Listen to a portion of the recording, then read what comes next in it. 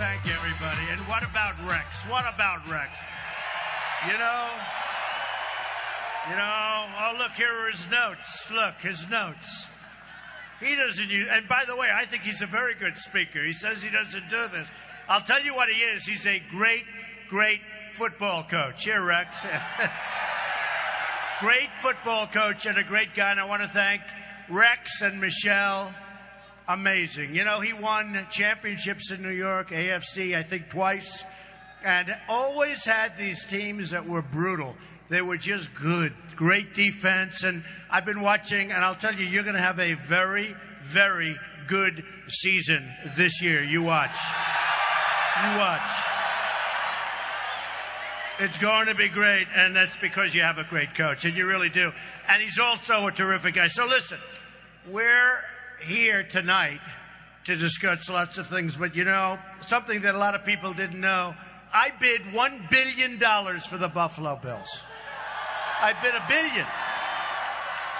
And I sent out a certified letter from a bank, and the bank said Donald Trump will give on 24 hours notice to the NFL $1 billion for the Buffalo Bills, which tells you I love Buffalo, right? And, you know, we had two great people. You know that, the Pagulas, and they are great people. And watch, they're going to do an incredible job. First good move was getting Rex to coach the team. First great move was getting Rex. But you know what I want to do? Oh, do we have already? Get him out. Get him out. Get him out. That was quick. That was quick. It's all right. You know, they always line up right in front of the cameras. Always right in front of the cameras. Yeah, get them out, please.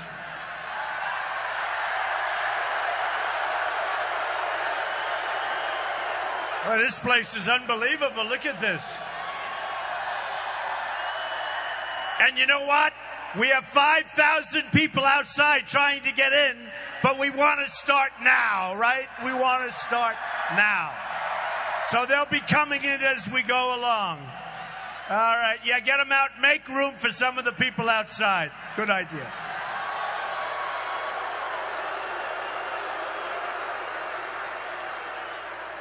So I will say, I bid $1 billion all cash for the Buffalo Bills, and Terry and Kim came in and they bid more, and I was a little bit like hurt. I thought I would have it and would all be together, but you have great owners. I will say that. You're going to have great owners, and I'll tell you what.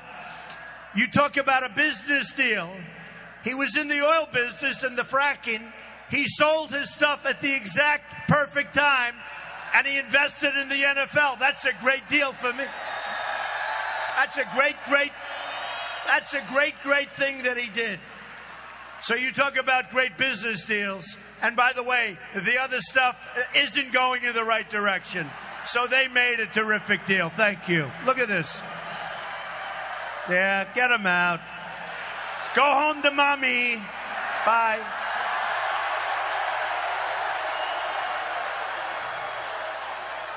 Isn't it crazy? You know, we do all have a First Amendment right, and they really violate our First Amendment right, but what are you going to do, right? Thank you, man. Thank you. So just to finish up, they made a great business deal. All deals should be so good.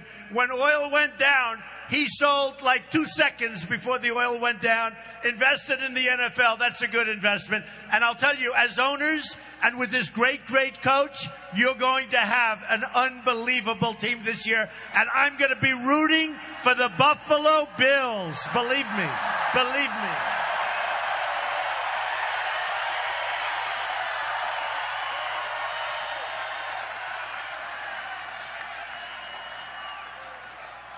And, you know, besides that, we are going to bring Buffalo back, we're going to bring New York back, and we're going to bring the United States of America back.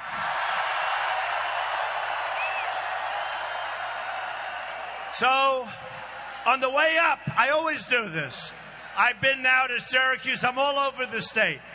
And we love the state. And we love New York values. Do we agree? We love New York values. But I always tell my people, give me some current information on the economy of Buffalo. Don't get scared and don't feel guilty because it's not your fault. It's politicians representing all of us that have no clue, that are totally incompetent. And these are people that represent us at the highest level, including President of the United States. And look at what's happened here. Listen to this. Do not get discouraged. I'm telling you, we're bringing it back fast. You watch what happens. We're not making bad trade deals. We're going to end all the nonsense, and we're going to bring jobs back to the United States, and that includes Buffalo.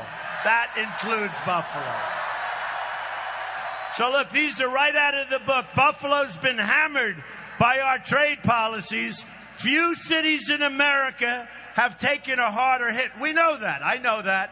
I'm here all the time. I have great friends, including Rex here and Michelle. According to the United States Bureau of Labor Statistics, Buffalo has lost nearly half of its manufacturing jobs since 1990. Think of it. 3 main reasons: NAFTA, Asian currency manipulation, product dumping, China's entrance into the World Trade Organization. Nearly 40%, and I'm going to stop because I don't want to depress people. Nearly 40% of Buffalo's lost jobs have occurred since 2001. Don't worry. New York State has lost 3 out of 4 of its manufacturing jobs since the 60s. 3 out of 4. So, folks, look, here's what's happening. We're making horrible deals. We have people that don't know what they're doing. Companies are moving to Mexico and every place else. We have NAFTA, which was, by the way, a Clinton deal. And as you know, Bill Clinton was married to crooked Hillary Clinton. You know that, right? You know that. And that is a total disaster. NAFTA has been a disaster. Now we have a new one coming up, Trans-Pacific Partnership. It's going to make NAFTA look like peanuts. We are going to cut it out. We're going to stop it. It'll be detrimental as hell to the people up here and all of the people in the United States. And by the way, Ted Cruz, Lion Ted Cruz, Lion Ted, one of the great liars of all time, Lion Ted. How you doing with Trump? We're doing great. We're winning, winning, winning. And then you see, I'm killing him on states, and I'm up 2 million votes or more than that. 2 million votes. How we doing with Trump? Oh, we're doing great. Yeah, we're doing great. Now, tomorrow, I have to tell you, that's a big day. Because tomorrow, we're going to show Ted Cruz, who hates New York, when you look at that debate and you see the way he talked about us and New York values. Here's a man that turned down Sandy money for this state and plenty of other money. We had lots of things coming into New York, and he voted against. No New Yorker can vote for Ted Cruz, and no New Yorker can vote from Kasich when he was one that approved NAFTA. He voted in favor of NAFTA, which has been a disaster for your state and for this country. A total disaster. So, with all of that being said, tomorrow, get out and vote. We've got to vote.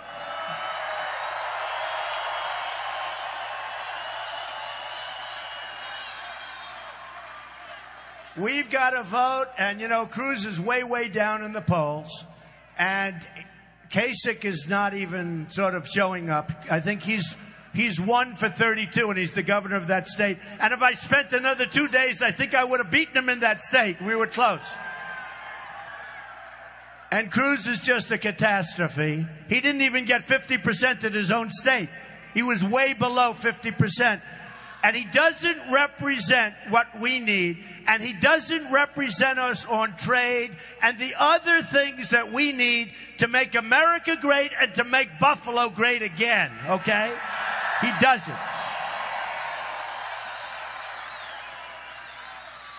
Now, I've been having like an interesting period. I've never done a thing like this. I said I've been a politician for 9 months. Can you believe this? Although it's been interesting. But you know what? Seriously, it takes guts to run for office like this. You know, I never did it before. We've had debates. Every online poll said I've won every single debate, which is always nice. And I've been on center stage. We've been #1 virtually since the time I announced.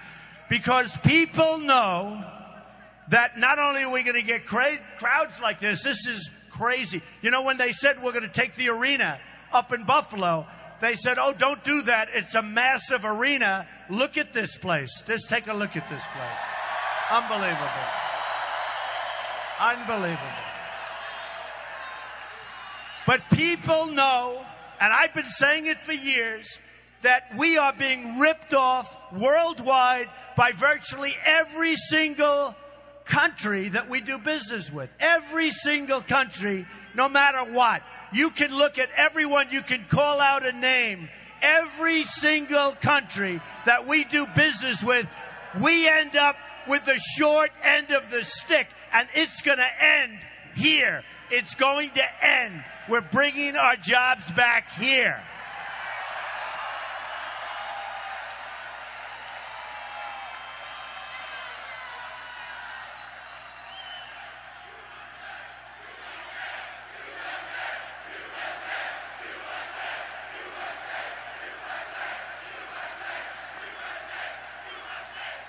You know, it's really nice. I'll tell you what I want to do, as long as you're shouting, and I love to hear it, nothing nicer than USA.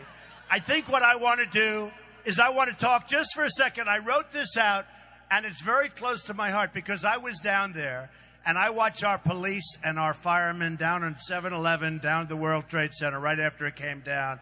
And I saw the greatest people I've ever seen in action. I saw the bravest people I've ever seen, including the construction workers, including every person down there. That's what New York values about. And so I wrote out a little something, and I'd like to talk about the New York values that we all know so well. The values that make us love this state despite its problems. We love this state. We know it's going to come back. If I'm president, it's going to come back so fast you won't even believe it. You watch. Now, New York has been a symbol of American strength to the world. Now, where do we see the values? We see the values with our New York police and firefighters. They don't get enough credit. These are great, great people, great Americans.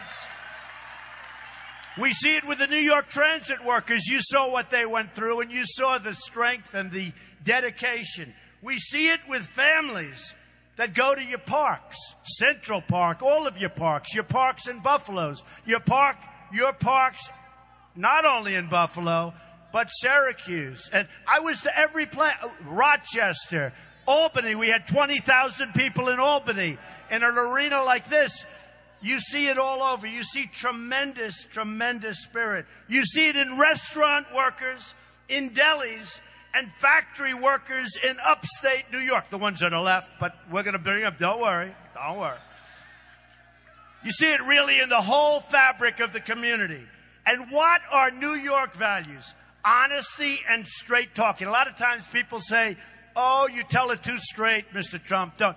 I think that's what we like. Don't you think? Don't you think? You see it in our work ethic. We work hard. We work hard and we're proud.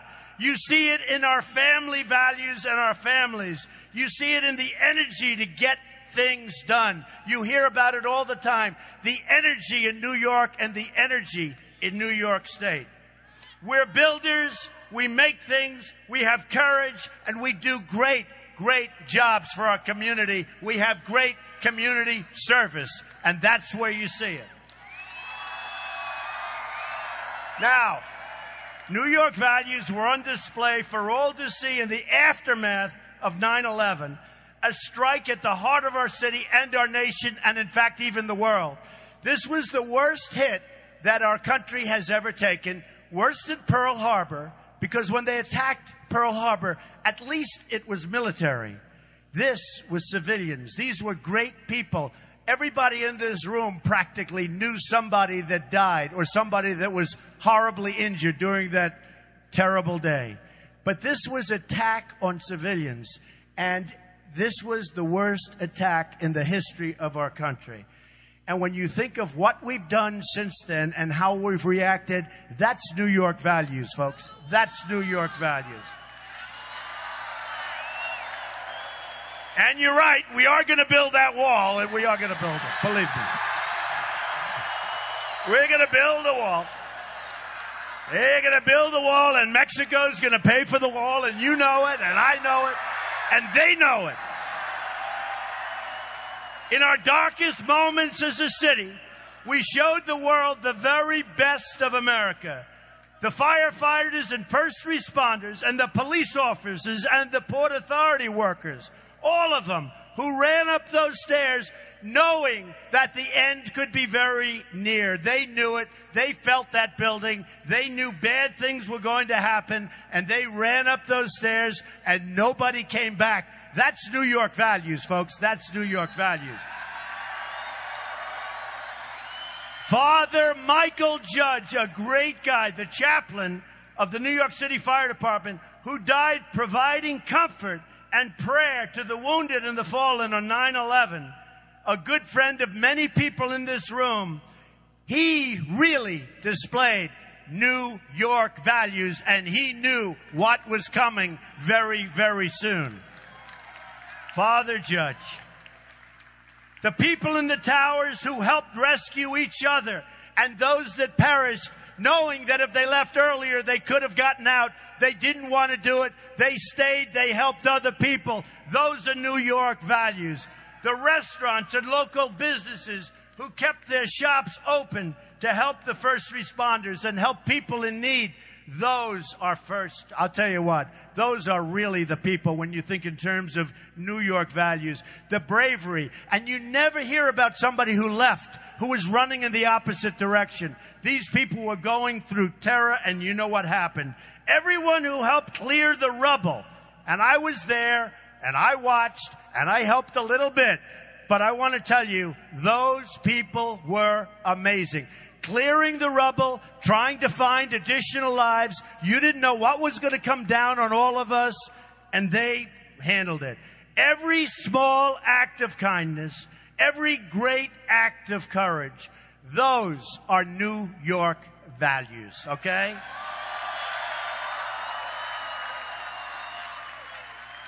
So, when a guy like Lion Ted Cruz talks about New York values, folks, those are the values that we want to talk about.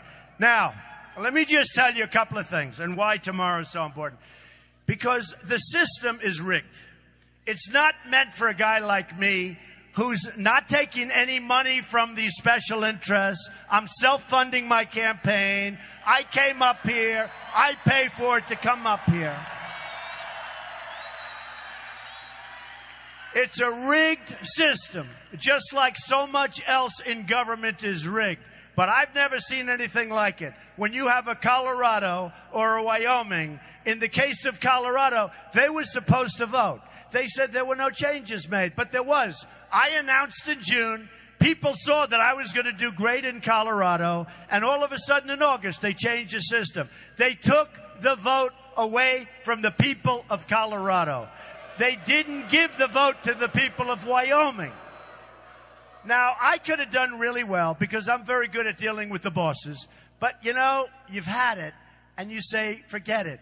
You can take them out to hotels, the delegates. You can take them on planes. You can do whatever you want to do. You know what? I said, no way, because we're going to get there. We don't need it. We're going to get there. It's a rigged and it's a corrupt system. But we're going to get there, and I believe we're going to do it much more easily than people think, and we're going to do it on the first ballot. We're going to get to that big 1237.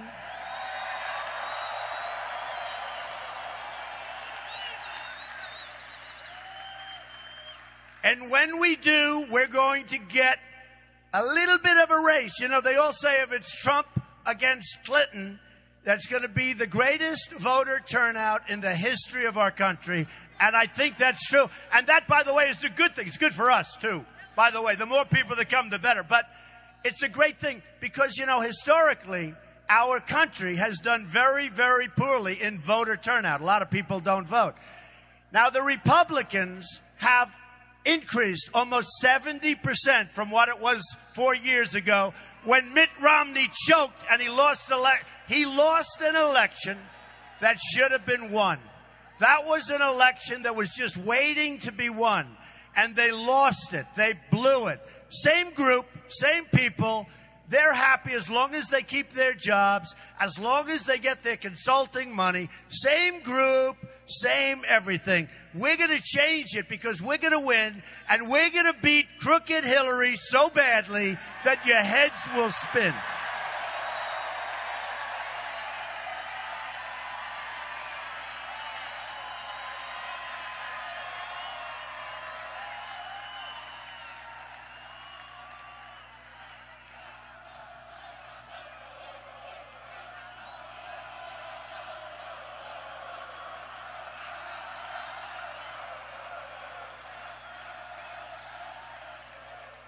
So let me just tell you, we're going along, and we just had a great poll from Fox, and we had some great polls from everything, but against Hillary. We're going to do so great. But you have to understand, folks, we haven't even started with crooked Hillary yet. We have not started the game. We haven't. Only about 2 months ago, I did say something, and she went like that. And then Bernie got the credit for doing well. Since then, I don't know if he's lost. And think of it. I'm no fan of Bernie, believe me. But no, that's okay. I am no fan of Bernie. His ideas are very bad, et cetera, et cetera. But every week you see Bernie won, Bernie won, Bernie won, Bernie won. He wins every time. And then you hear about the crooked system. So you got crooked Hillary with a crooked system. You hear about the system, and they say, and the pundits say, well, Bernie has no chance. Why doesn't he have a chance? He wins. Because the system's rigged. But we're going to unrig the system, and then we're going to clean up the system, okay? We're going to clean it up.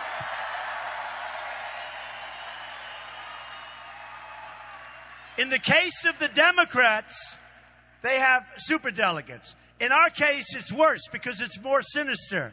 It's harder to see, but it's actually more devious, and it's worse. And you know what? We have millions of people that came out to vote for Trump. And they're not really voting for me. They're voting for what we want. You know what we want. We want great trade deals. We want a strong military. We want to take care of our vets. We want to beat ISIS and stop playing games. We want to repeal and replace Obamacare.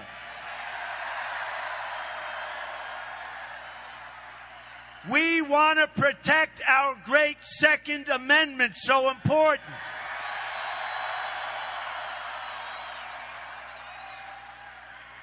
We want to end Common Core, end it, and bring education locally to Buffalo and all of the local communities. It will be so much better. And we want to have strong borders where people can come in, but they have to come in legally. They come in legally.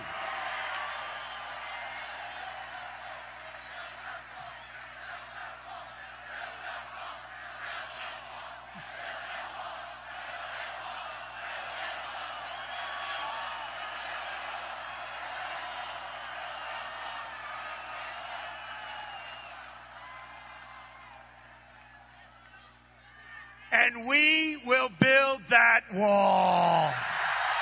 We will build that wall. Now, when I'm on stage with these guys, don't forget, we started off with 17 people. And, you know, I get a kick. They say, Donald Trump didn't hit 50%. I'm dealing with 16 people over here. How do you hit 50%? You got all these people up there. Then you'd lose 2, you'd lose another 2. They get it down to 12. They get it down to 10. They get it down to 7. I mean, give me a break. Donald Trump didn't hit. I've got 14 people up there. I'm supposed to hit 50. But I've won far more states than anybody else. Not even close. Not even close. And as we all know, but it's never covered, millions of votes more. And it's going to be interesting to see what happens, because I'm saying that we're going to hit the 1237, I believe. Because New York is looking great, but you got to go and vote. And Pennsylvania and Rhode Island and every state we're looking at, Maryland, we are looking so good. And Indiana is going to be great, I think, Indiana. We're going to get out to California. I mean, we have a lot of stops, and I'm going to work so hard. And, you know, my family said, Dad, why are you doing this? I say, because honestly, we can do something that's so special. We're going to turn this country around. We're going to make the greatest trade deals ever made. We're going to become so strong, so powerful, so rich, and you're going to be so proud of our country again. We're not going to be the dummies anymore.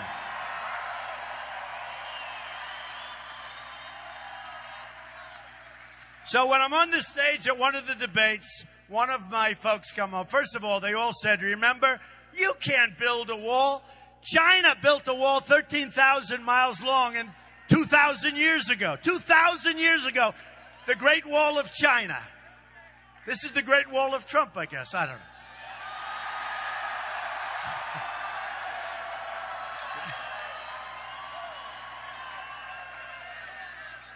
Boy, what spirit the people of Buffalo have, right? What spirit?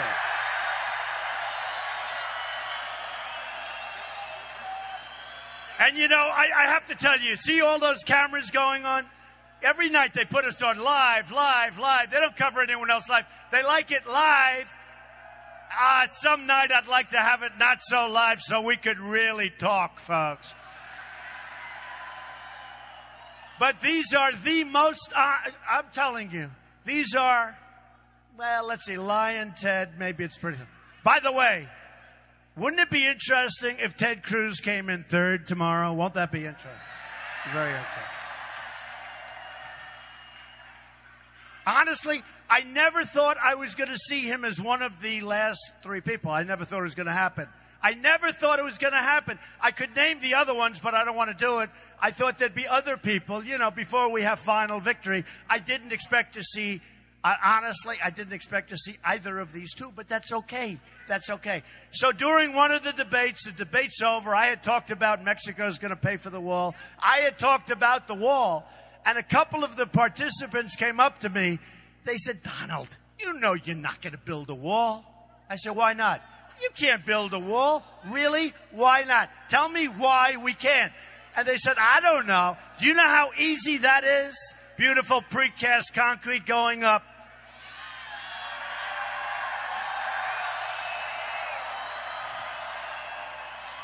I'll tell you one thing. If anybody gets to the top of the Trump wall, it's going to be a long way down. It's going to be very scary. It's going to be a real wall.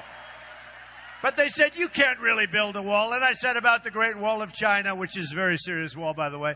I told them about the Great Wall of China. I said, look, over there, you're talking about 13,000 miles. Over here, you're talking about really 1,000 miles. It's 2,000, but because I have a lot of natural barriers, etc.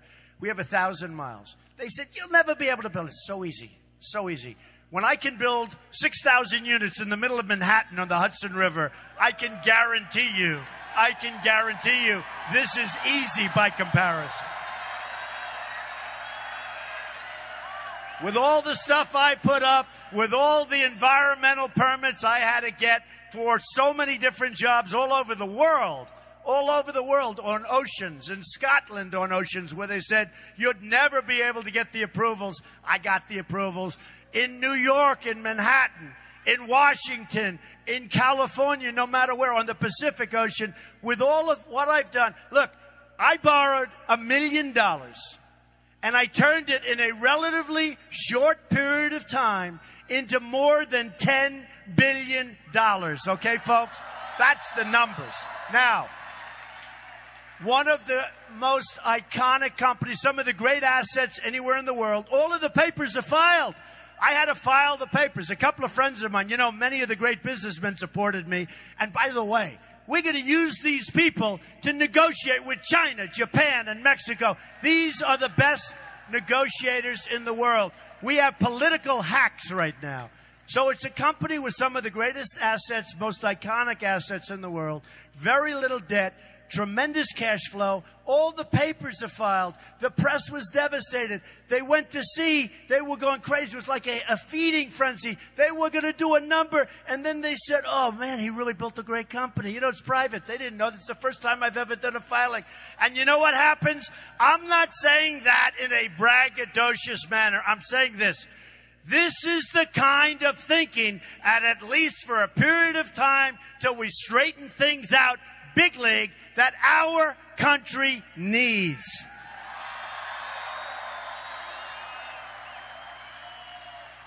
So, I'm conservative, but some of these conservatives, you have all these people. I had so many ads.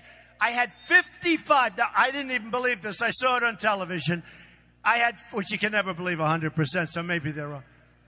Listen to this. I thought it was impossible, but I knew it was a hell of a lot. You heard the story during the golf tournament at Doral, Trump National Doral. Adam Scott is winning. And they said, and now for a commercial. And I've been watching for a week all of these. And I said, please, don't let there be a negative Trump ad before we present him with the trophy. So he hits this great shot. They say, and we'll be right back. Trump ad. And I mean the most negative and untruthful. Most of it's untruthful, not all of it, but, pretty much untruthful. And I'm saying, turn the televisions off. They were all over the greens, all over. I said, get the televisions off. Anyway, I was hit. But let me just tell you, 55,000 ads. 55,000. I said, that's impossible. And 55,000, like close to 100 million in negative ads. Then you listen to Kasich, and he said, nobody ever hit him with an ad. Nobody talks about him. He said he does well against Hillary. As soon as they run the first ad, that's the end of him.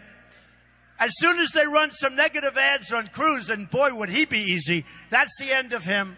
And think of it, 55,000 ads, and we're doing well. 55,000 ads, and we're going to win New York State, which no other, and I'm talking about in the general election, which no other candidate even has a chance. We're going to win Michigan. We're going to win Pennsylvania. We're going to win states that aren't in play. And we're going to win Florida big league. You know what they did in Florida, folks? You know what they did in Florida. So Florida was rigged also. Florida was rigged that the governor of Florida, Jeb Bush, the ex-governor, pretty popular, nice guy. Now he's a nice guy. Before, when I was competing, I didn't like. Now he's a nice guy. It's amazing the way that happens. And Marco Rubio, one of them was going to win Florida. And so what they did is they made the state at the last moment winner take all. 99 delegates, right? Winner take all. And then they had a problem because a poll came out. It said Trump is going to kill everybody. He's at 48, and these guys are at like 17 and 12. They say, wait a minute, this is a disaster. What do we do? So they looked upon changing. I didn't let him change. But this was a winner. This was a winner-take-all state that I was supposed to be taken advantage of, okay? There's only one problem. I won it by 20 points. We won it in a landslide, and we got 99 delegates, okay? So just remember, and so it works both ways, but just remember, folks, we're going to win, and we're going to win on the first. And it could be we have to go longer, but I don't think so because I'm seeing numbers that are very compelling. But I will tell you this, we are going to win. And once we win, our country is going to become so strong and so powerful again. And you're going to be so proud of your president, but I don't care about that, but you're going to be so proud of your country once again. So,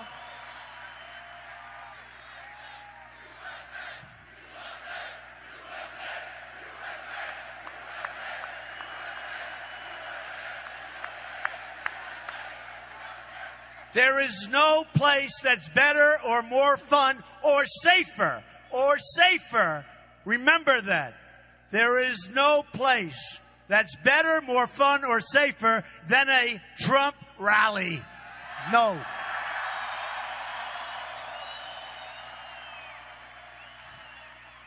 So we're losing a lot of business. Let's talk business because you guys are being decimated. I'm telling you, our military, just let me handle it. We're going to make it so strong, so powerful. Nobody's ever messing with us. We're taking care of our vets, all of that.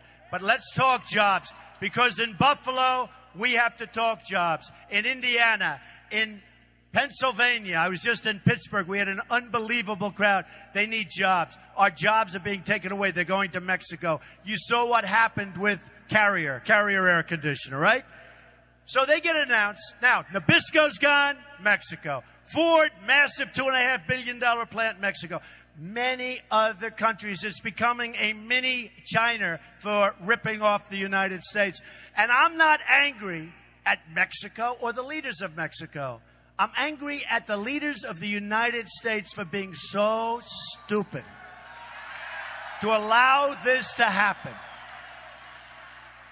So, the other day, and this could be, I could substitute many, many names, but we'll use this one, Carrier air conditioners. I bought many, many over the years. I won't buy them anymore. I'm not buying Carrier anymore. So they announced they're laying off 14, and it was done with a cell phone. One of the folks downstairs that was getting fired, they're covering this sort of mid-level guy, and he was nasty. He said essentially, you know, you're all going to be fired. We're moving to Mexico. Oh, wonderful. They've been there for 30 years in many cases, and now they're gone. Not going to happen with me. So what happens is this.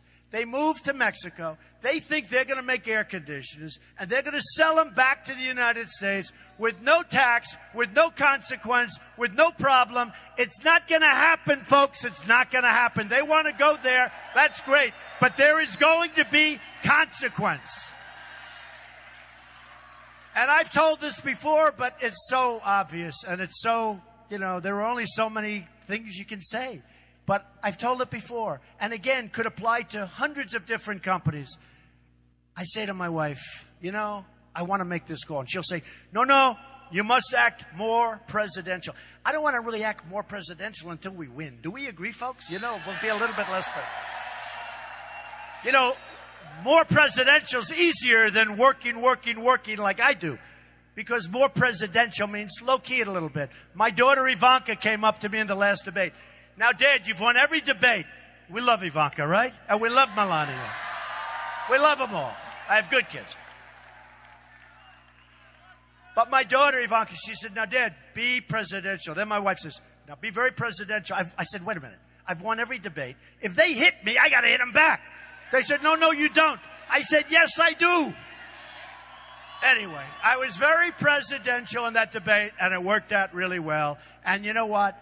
We're doing great. But here's the story. I'm going to say to my family, I'm sorry, this is too easy.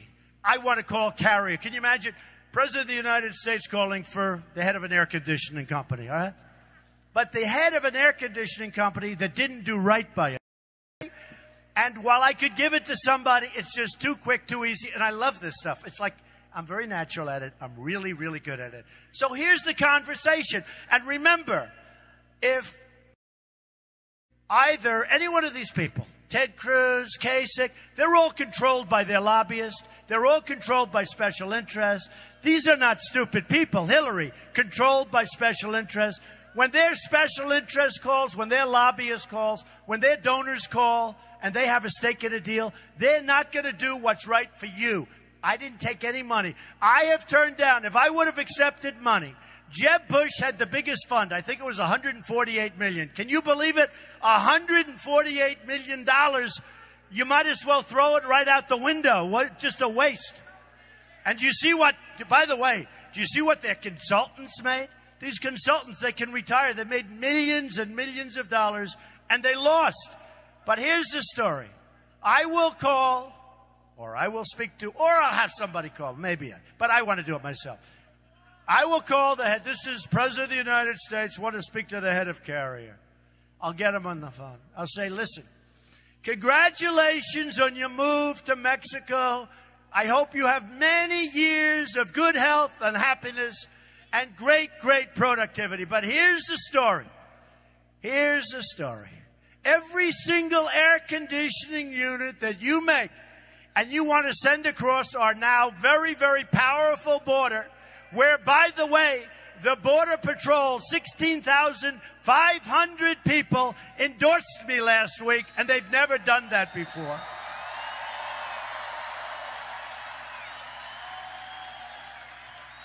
And where Sheriff Joe Arpaio, a great guy, endorsed me last month from Arizona, and there's nobody better or tougher or fairer at the border than he is.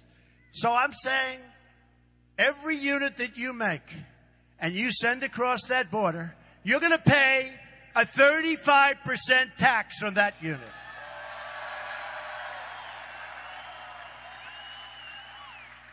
And as sure as you're standing or sitting, look at you, everybody's standing. You know, we're all you can sit down, but stand. Stand is better. It's more respect.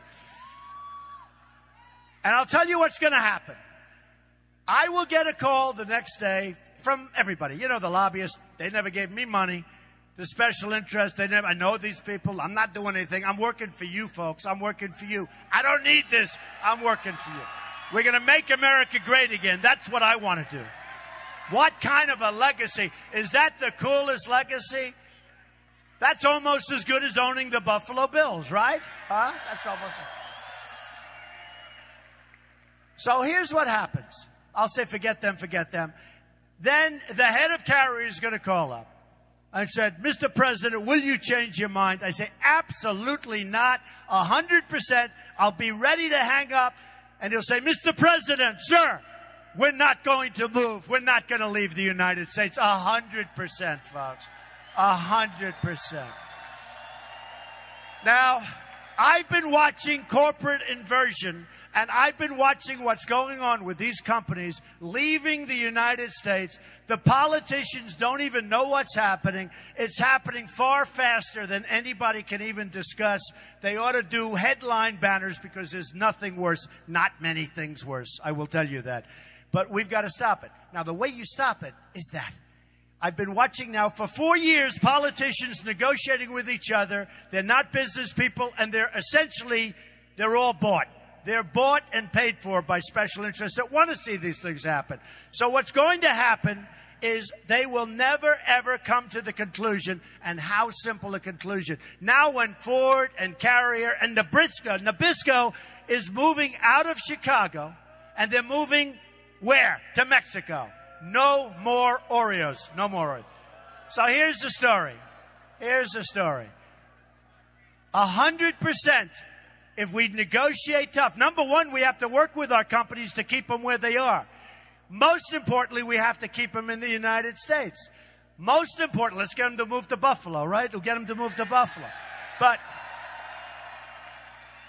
we are going to have and we are going to attract so much business. We right now have a trade deficit with Mexico of $58 billion a year, not including all of the drugs that pour across the border and poison our youth, that we're going to stop when we let our great Border Patrol people go to work and when we build the wall. We're going to stop the drugs from coming to Buffalo and coming to our country and destroying our youth.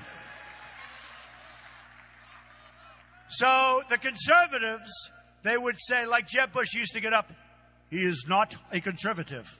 Who cares? I am a conservative. But I'm a free trader.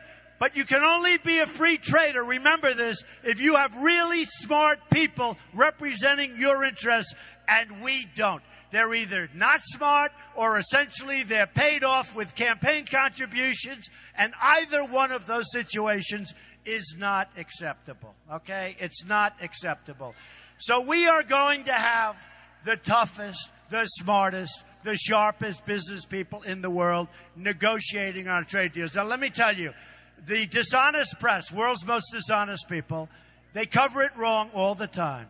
It was asked to me about NATO. What do you think about NATO? And it was asked on CNN by Wolf Blitzer. And I said, here's the story. Number one, NATO is obsolete. Number two, The countries in NATO are not paying their fair share. They're not carrying the baggage. They're not paying. We're protecting these, and they take advantage of us. And who can blame them for doing so? So I said, you always have to be prepared to walk, but we'll never have to walk. They have to pay up, folks. They owe us tremendous amounts of money. Many of these countries are very rich countries. I want them to pay up, and I want them to pay up all of the delinquency, all of the stuff in arrears. They owe us the money. We've protected them. They're taking advantage of us because they have no respect for our leaders. They will have respect for us. We're going to be very soon at $21 trillion. They will have great respect for us. We will have a better relationship than our president, Obama, has right now, and they'll be even. Now, we, as you know, protect Japan. We protect Germany. We protect South Korea. We protect Saudi Arabia. And you know what? We're dying with these deals. These deals are terrible. These are monster companies and countries. These are the biggest companies and the biggest countries in terms of economics. Why are we doing this? In South Korea, and I have buildings in South Korea, I have great respect for South Korea and Japan and Germany and Saudi Arabia. But we're protecting them. They've got to pay us, folks. They've got to pay. We can't do this. This isn't from years ago. They have to take care of us. We have to straighten out our country. They have to take care of us. And I want to keep doing it, and I want to keep doing it. I want to keep it going. But you know what? At some point, they're laughing at us. I have friends in Saudi Arabia. I have friends in Germany. I have friends in Japan. I have many friends in South Korea. Every time you order a television set, Samsung, LG, you order it from South Korea. They're unbelievably successful countries. They got to help us out. They got to help us out. They're going to pay. If we didn't take care of Saudi Arabia, as an example, they wouldn't be there for 6 months. And nobody has more money. And nobody, I'll give you an example. Before the oil went down, Saudi Arabia was making $1 billion a day. $1 billion a day. We're losing a fortune every single month. We lose a fortune. They got to pay up, folks. They got to pay up, and we want to get along with everybody, okay? They got to pay up. So we're going to have something that's very special. I'm going against the bosses. You know, I used to be a big contributor. I used to be, I guess, one of the bosses in a certain way. I was a member of the establishment. Nobody knows the game better than I do, believe me. I know the game so well. I can go to lobbyists and they have Cruz stamped on their forehead. It says Cruz. I can handle anything. And you give these guys millions of dollars and they go and they produce a vote, and the vote very well could be bad for the country, but it's good for the company or the country that they're representing. We can't do that anymore, folks, because, you know, when you see some of these horrible deals, I have a friend who's a very smart guy. And he said to me, I can't believe that they approved this deal. Certain deal. Doesn't matter. Certain deal. I can't believe. And a certain senator was in charge of it. I can't believe he's that stupid. I say, he's not stupid at all. He's not stupid. He's smart. What happened is he was contacted by special interests and by lobbyists, and he was told to do this. They gave him millions of dollars. He was told to do it. And it's very adverse to the country, extremely adverse to the country. But you know what? It's damn good for him, because they'll be around for years and years and years, essentially taking care of him. So, my friends, I never thought of it that way. It must be, because there's no way a deal like this could be made. So that's the story. With me, folks, those deals, not going to happen. Not going to happen. So here's the story. Here's the story. So important. So important. So important. And we're going to have, and by the way, we're going to have better relationships with all of these rip-off countries. You look at China, they're building military fortresses in the South China Sea. You look at what all of these countries are doing and how they take advantage of us. We are going to have tough, smart trade deals. Really smart trade deals. You know, if you want to deal in China, they send their stuff to us. No tax, no nothing. If you want to do business in China, it's virtually impossible, number one, to get your product in. And if you do, they tax you. So what are we doing? This is not free trade. This is stupid, stupid, stupid trade. And it's not going to happen. So here's the story, folks. Tomorrow is a big, big day. Because the thing I like most are, I hope it turns out this way, but we have these massive polls. I don't like massive polls for one reason. People may say, oh, let's stay home. We have a movement going on like they say they have never seen in this country. Time magazine covers many times, all of the newspapers, and as much as the media treats me unfairly, they do admit there's probably never been anything like this. We had 35,000 people in Mobile, Alabama. We filled up Maverick Stadium in Dallas. We fill up everything. So here's the story. You're going to leave here and you're going to say that was a great evening. But more importantly, tomorrow, you're going to go and vote. And you're going to make sure all your friends are going to go and vote.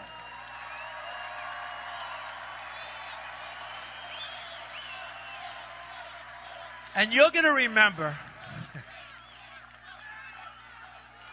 And you're going to remember, you are going to remember this evening. And you're going to remember, more importantly, tomorrow and the vote. And you're going to look back in 4 years and 12 years and 25 years. And you're going to say, that's the greatest single vote I've ever cast. Because from that point on, as soon as we beat Hillary Clinton, we are going to start as a country winning again. We're going to win on trade. We're going to win with ISIS. We're going to knock the hell out of them fast. We're going to knock them. We're going to rebuild our military. We are going to win with our military. We're going to make our military so strong, so powerful. You're going to be proud again. The vets have given me such support. The military has given me such support. What's happening to our military is a disgrace. So we're going to win with our military. We're never going to have to use it, probably, because nobody's going to mess. We're going to take care of our vets. We're going to win on the borders. We're going to win with health care. We're going to win with Common Core ending and bringing it back local.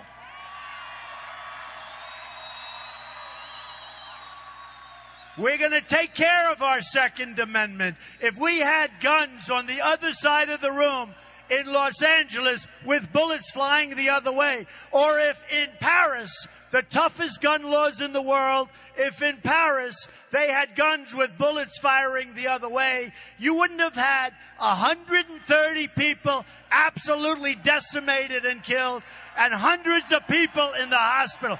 It would have been a whole different story. So we're going to take care of our Second Amendment. And folks, you're going to look back and you're going to see we're going to start winning, winning, winning. And this is the last big speech I'm making in New York, so I can say it the way we want to say it. We're going to win at every element of what we're doing. We're going to win with the military. We're going to win with everything. We're going to win so much. You're going to get tired of winning. You're going to be saying from Buffalo, please, please, Mr. Perry, we don't want any more business. We're doing too much business. We're making too much money. No matter what you do, we don't want to win anymore. And I'm going to say, sorry, we're going to keep winning. We're going to win, win, win. And we're going to make America great again. America first, folks. America first. Thank you, Buffalo. Thank you. Thank you, Buffalo. We love you, Buffalo. Thank you.